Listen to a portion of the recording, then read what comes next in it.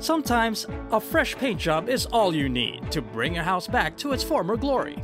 And if done right, that paint job can last up to 10 years. So, how do you do that?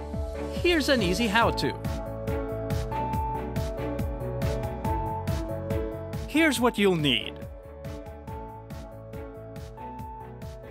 The first step is surface preparation.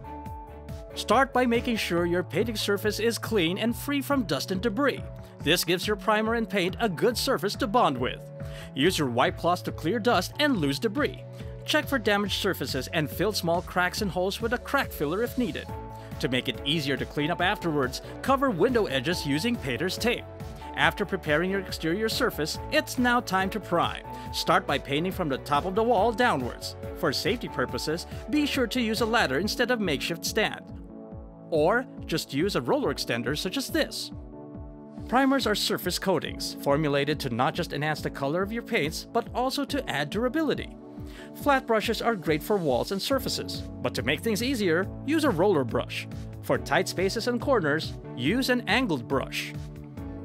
Painting in direct sunlight makes your paint dry quickly. It affects the film formulation of your paint, and this can make the end result look flaky. That's why it's best to plan out what time of the day you'll paint each section of the house. When applying your top coat, start around the edges and trims before you get to the body of the wall. Let it dry, then repeat the process for the second coat. Drying time usually takes a minimum of 1 hour. After your second coat is dried, all that's left is cleanup and you're good to go. Because you'll be working on the exteriors, scheduling is very crucial. Para sure, time your project during the dry season of the year.